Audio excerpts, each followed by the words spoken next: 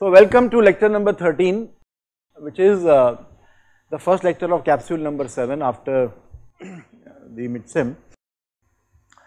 Today we are looking at 3 components of a flight: gliding, climbing and sealing. Okay. So again, this presentation has been prepared by this student called Udit Vohra. We are already familiar with him because if you recall, he was the one who made the presentation on the atmosphere also. This is the second presentation that he prepared for me while he was here as an intern during this summer. Okay. So the layout is very straightforward. We are going to look at some birds. We are going to look at how they glide, then how they climb, and what are the limits to their altitude of employment or the operative ceilings. That is all, the 3 things today. Okay.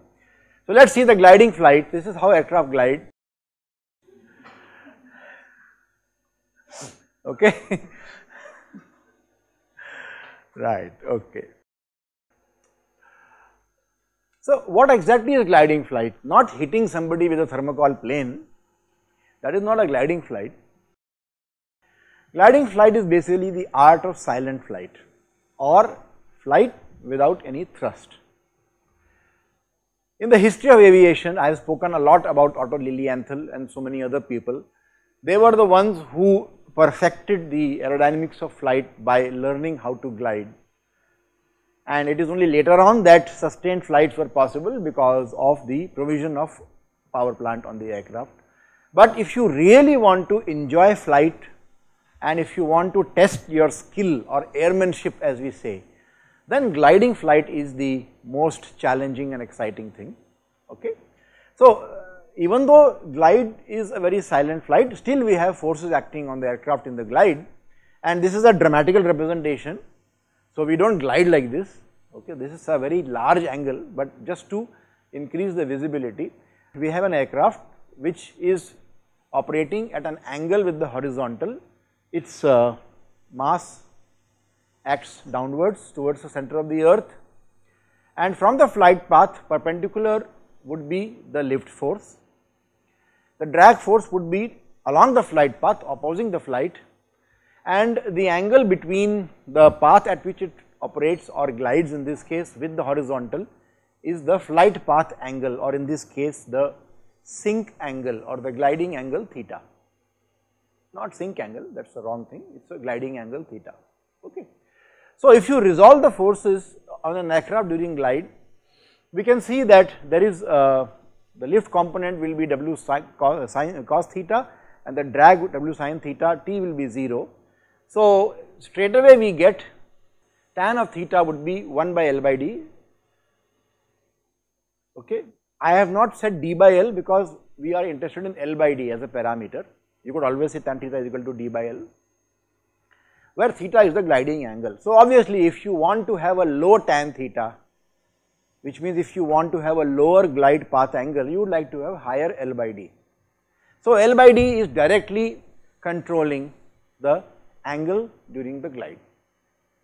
So hence aircraft with higher L by D will be in general gliding at a lower angle theta compared to aircraft with the lower L by D. Okay.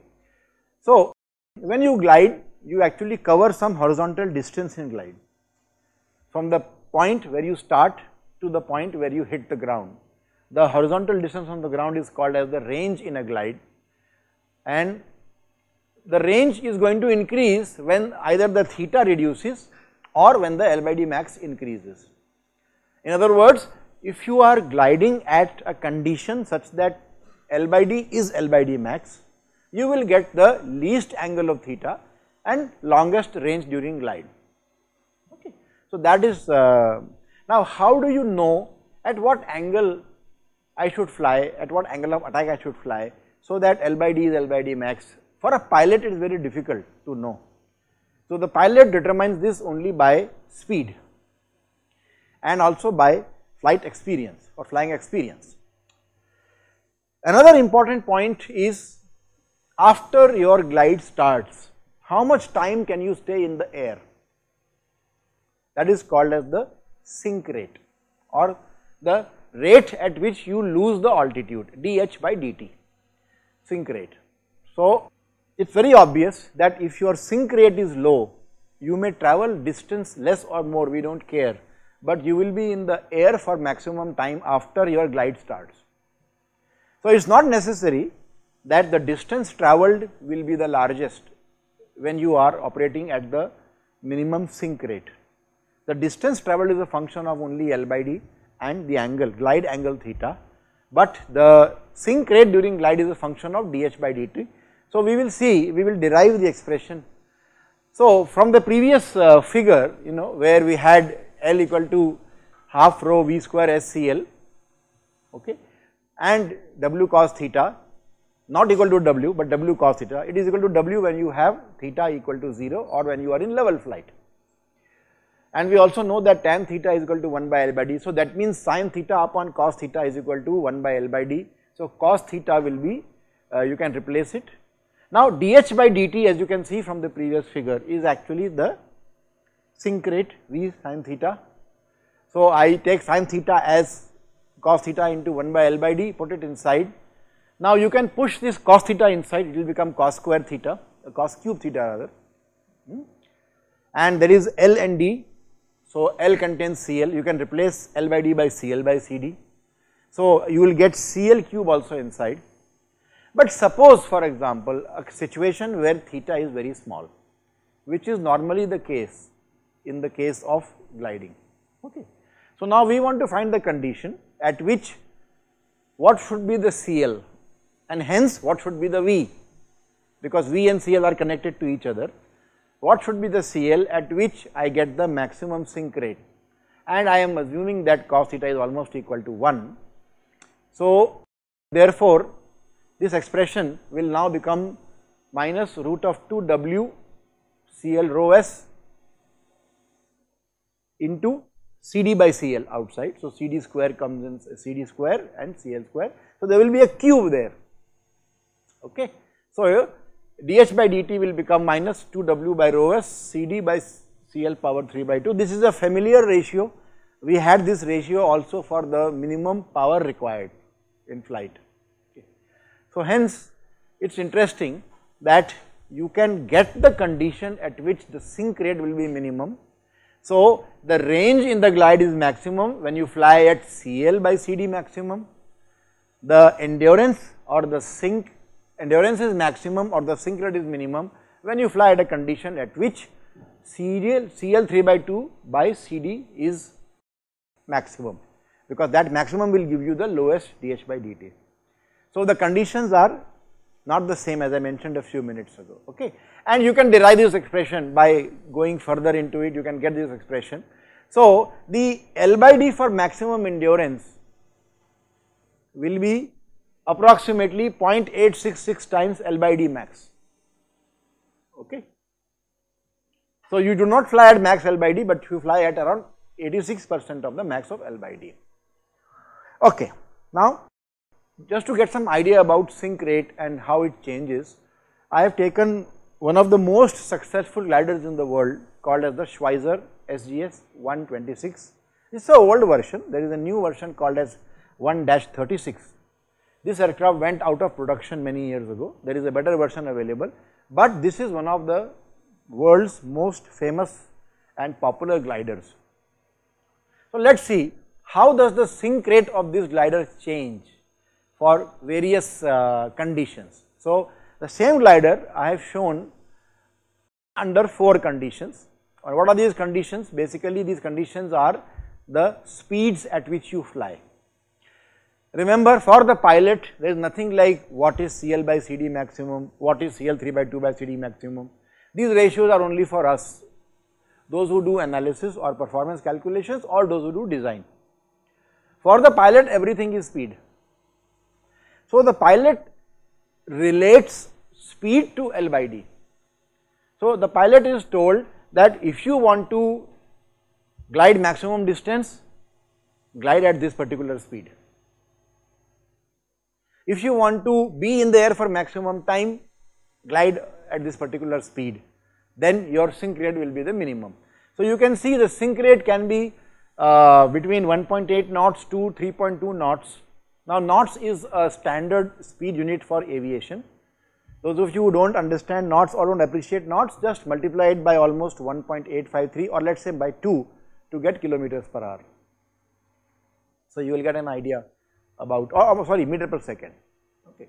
So it will give you an idea, just multiply by almost 2 to get in meter per second. That is what probably you are more familiar with.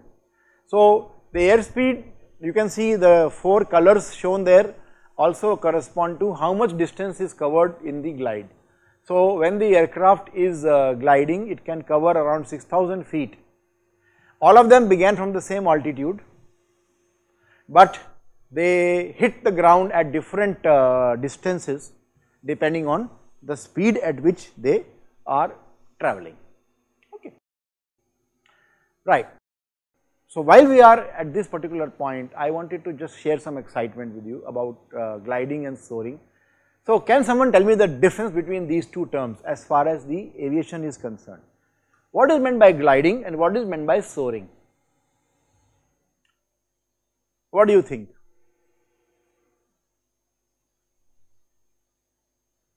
Anyone? The mics are all around here. So I'll give you an example. The birds are soaring and the aircraft are gliding in general. Okay. Aircraft normally don't soar, they only glide, but birds are the ones that are champions in soaring. So now do you get, yes, what is your view?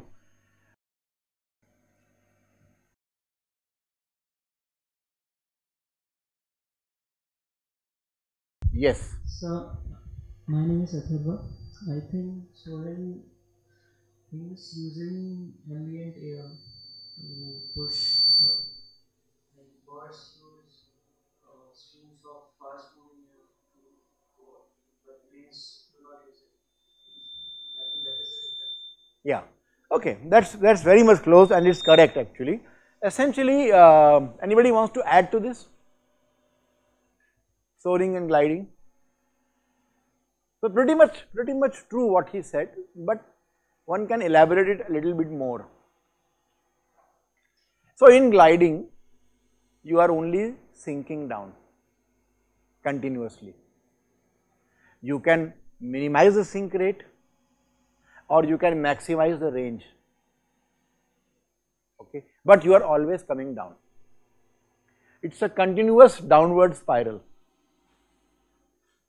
But soaring is something where you can even go up or you can maintain the altitude for a very long time.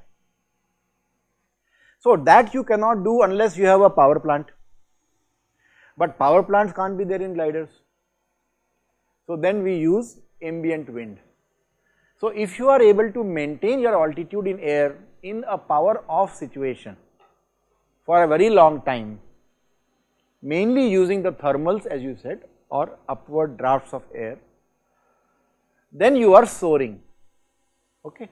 But you should do this without any power, neither flapping. So birds when they soar, the eagles which they soar, they don't flap their wings, they are not using the propulsive power to keep up, they are basically looking at the currents. So sometimes they glide and then they soar, and then they glide and then they soar, okay. So we try to emulate them in the gliders. But we also have a category of aircraft called as sailplanes. We have gliders and we have sailplanes. So what do you think is the difference between a glider and a sailplane? What's a glider and what's a sailplane?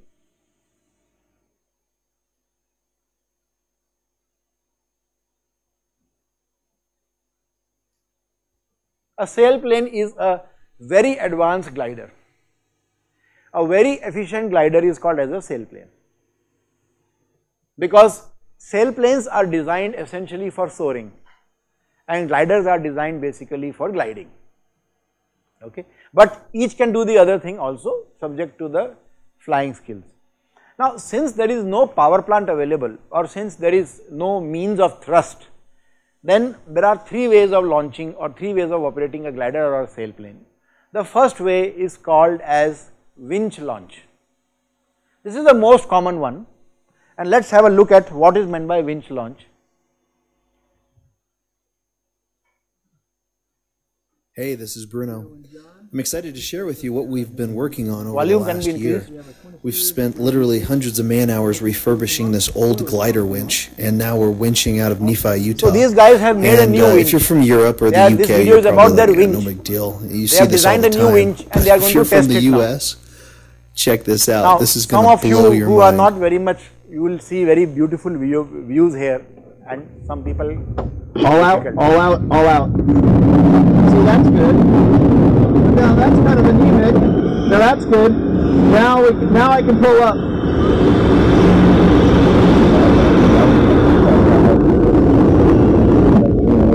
Do you think the cable is still attached, or is it released? That's a steeper.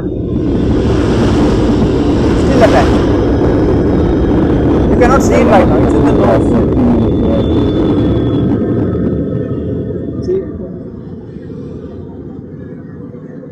So still attached, because the winch is at the end of the runway.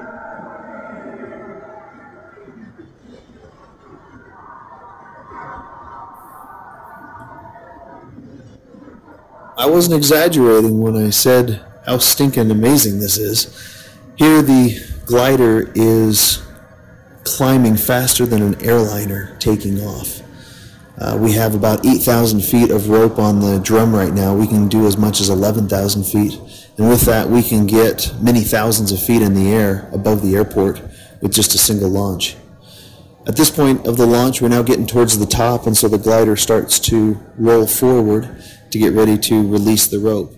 So now the glider is almost vertical. You can see, you can actually hear it. It Almost. clicks As off. soon So as we here's see the any kind release of a right rope here. break, we would be full forward.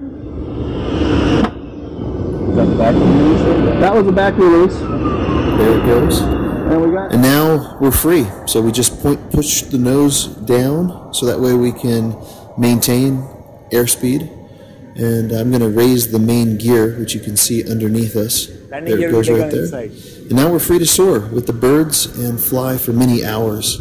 We're thousands of feet above the airport. We have plenty of altitude to go find a thermal and enjoy the day.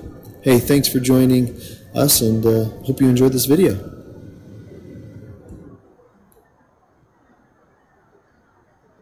So now, just a simple question. There is a winch which is pulling the aircraft. When the rope becomes almost vertical, the rope is released, and now the glider is free to fly. How much time do you think it can keep flying? There is no power plant. What do you think? So is there a limit to how long can you stay in the air? What is that limit?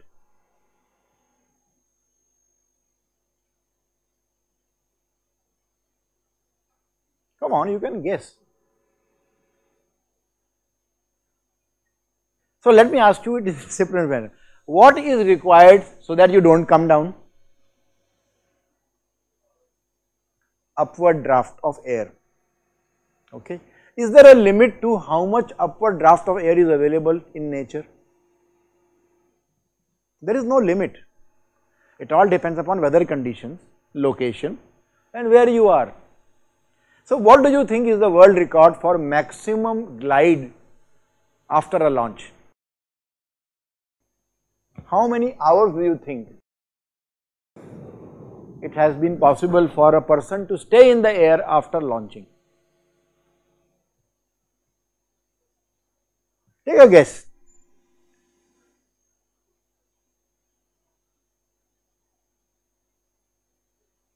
So is it like 2 hours? Or is it 4 hours?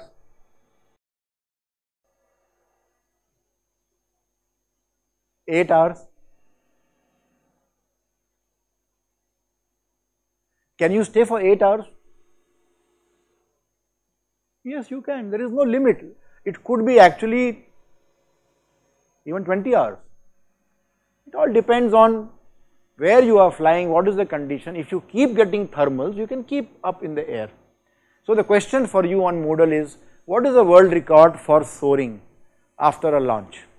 Okay, let us see how many hours people have been able to stay up in the air after a single launch, right? Yeah, winch is not shown. Winch is basically a drum. Winch is a drum on which you wind a rope or a cable, and then that at the end of the runway you put that, and using an electrical motor you wind it at high speed, so it pulls the aircraft. As it pulls the aircraft gains altitude, so the cable is still connected, and then when it reaches some height you release it. There is a hook in the aircraft, the pilot releases it, so the rope falls and the aircraft is already up, so it can glide. So winch basically is a thing that pulls, a drum, cable mounted on a drum that pulls the aircraft, that is a winch, and that is put at the end of the runway. Okay. The other way in which you can launch a glider is called as aero tow. This is an expensive way, but here is a flying school which tries to sell itself by showing you how you can do.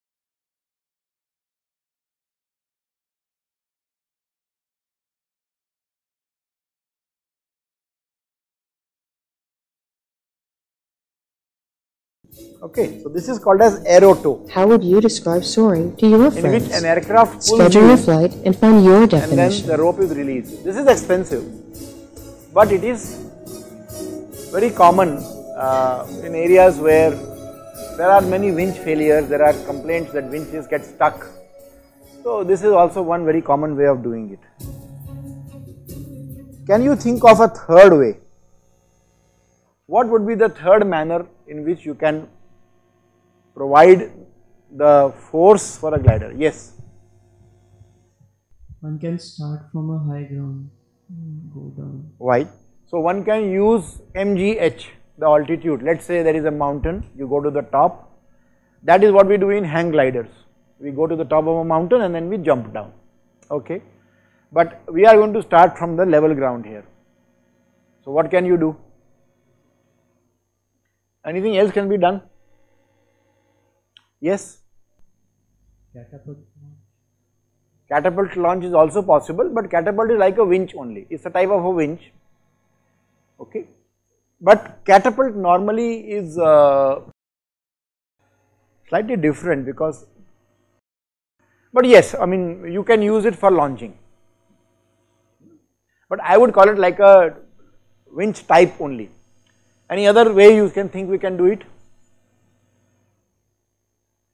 So we can do it by cheating. by putting a small engine on the glider and saying that, oh, this is a very small engine, it just provides minimum amount of thrust. When do we need it? Just to take off, and whenever there is a problem you put the engine on, otherwise engine is off and the aircraft is gliding. Such a launching is called as a motor gliding or a motor glider. It is a small aircraft actually. So here is again one of the best motor gliders available today is this one.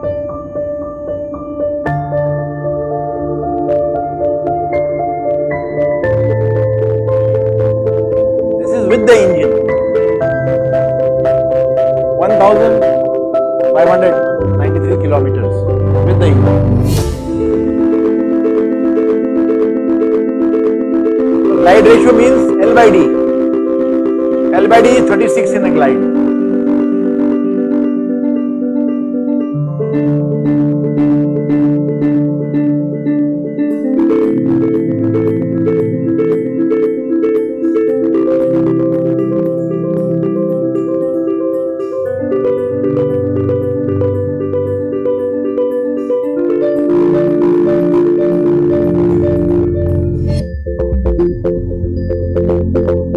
This is a sales video which says that you can do so many things, you have so many choices.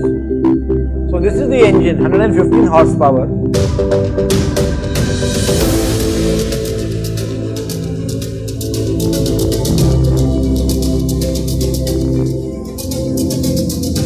So this makes you independent of either an aero tow or the winch. Okay, so these are the three ways in which you can launch a glider. Okay. Now, let us say you are an aircraft which has got an engine or multiple engines and it fails. If you have two engines, both of them fail. If you have one engine, that engine fails. Okay. So, what you expect is there is going to be a crash, it is going to come down, but that does not happen. Okay.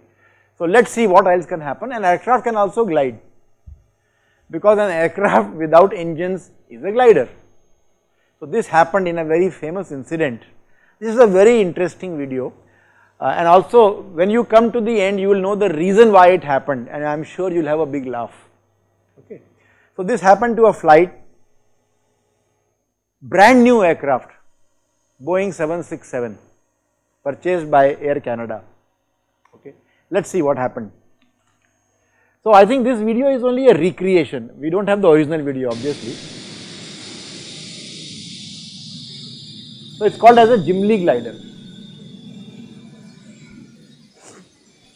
Let us see if we can get quickly what happens. It's Jupiter Flight 143. It's a routine flight, one they've flown many times before. But this time, no one on board knows they've only enough fuel to reach halfway.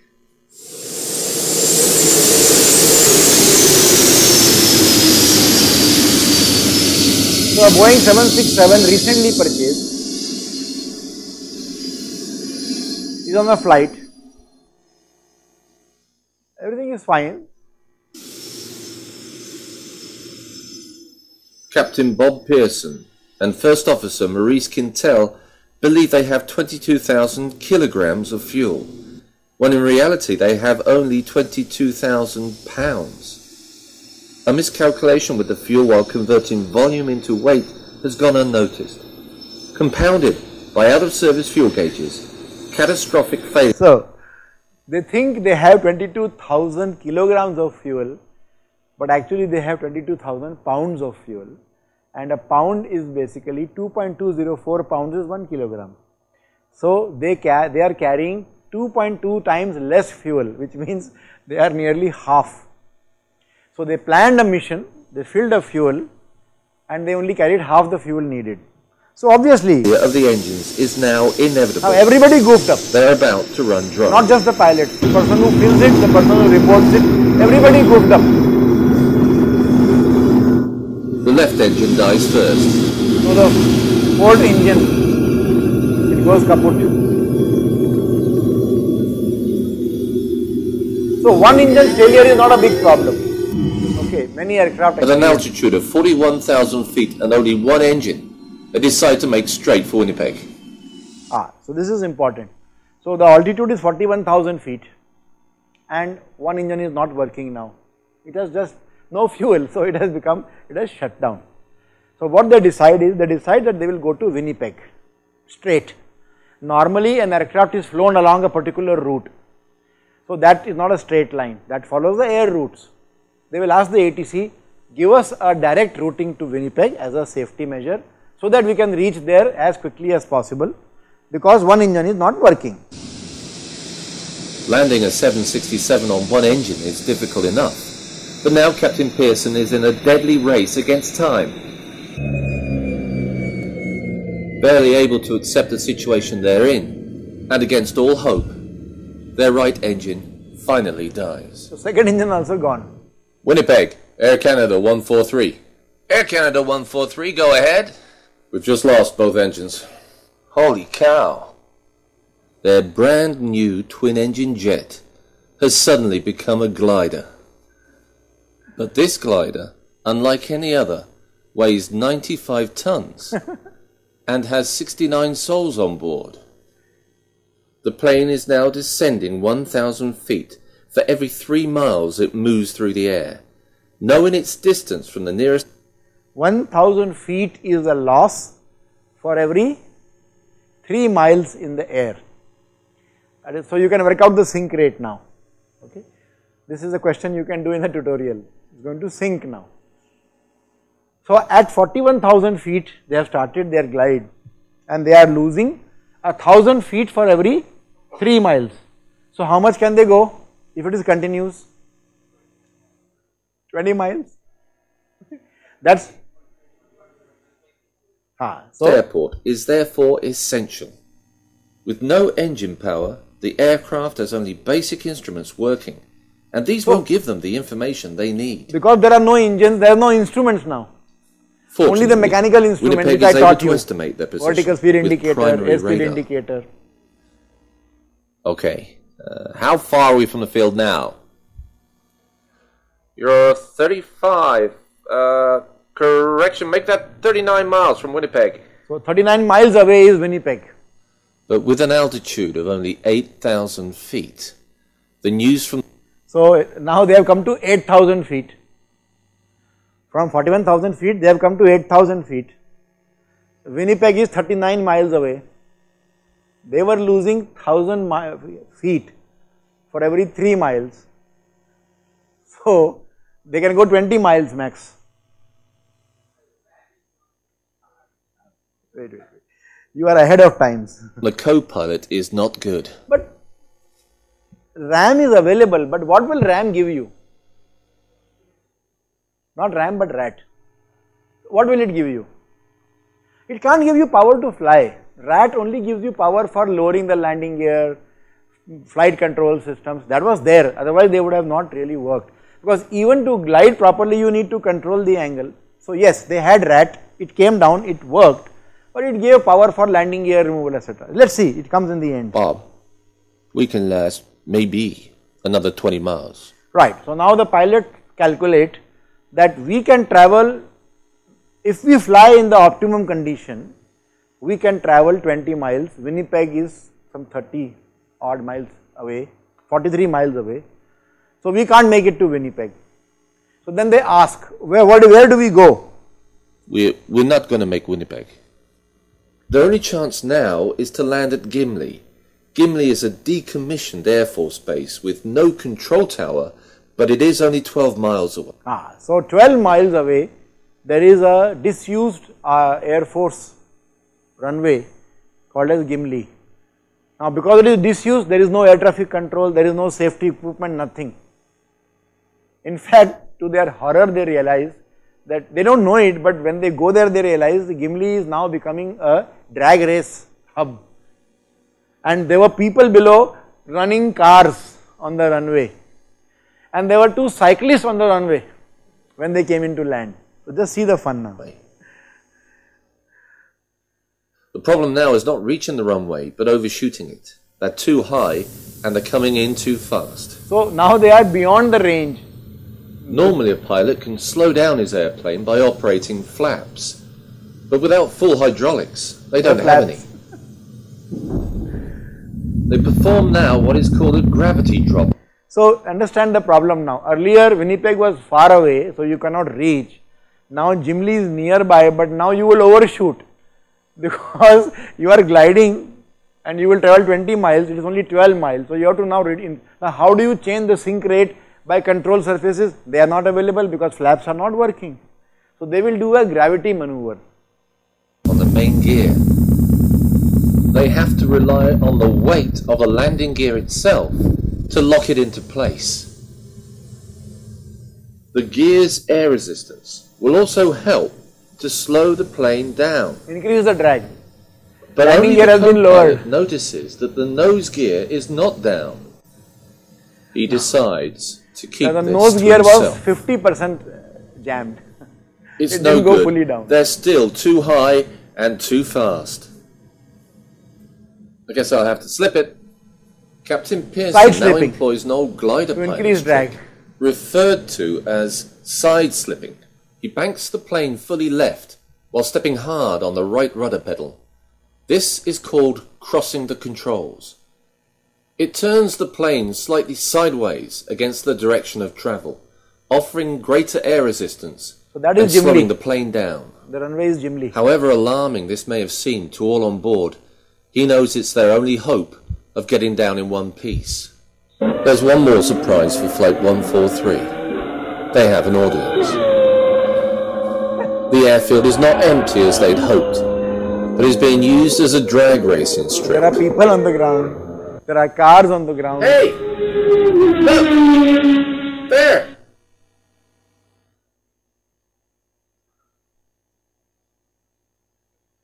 So they have side slipped, gone this way and then gone this way, then gone this way. Captain Pearson has never been so focused. He holds on for dear life, waiting for that sickening crunch.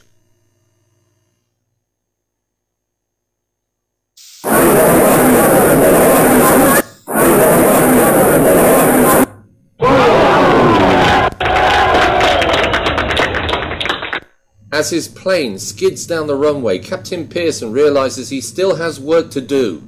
He pushes hard on his differential brakes in an effort to steer the plane away from two boys straight in front of him. They were cycling.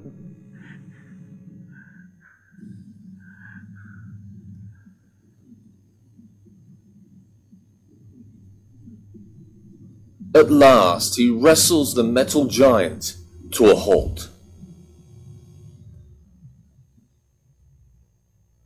So now you see the With actual, no fuel, actual footage and no actual flaps. photographs very soon. damaged landing gear, and no emergency equipment, it was only the decisive actions and the superb skill of the flight crew of Air Canada 143 that turned a potential tragedy into a triumph.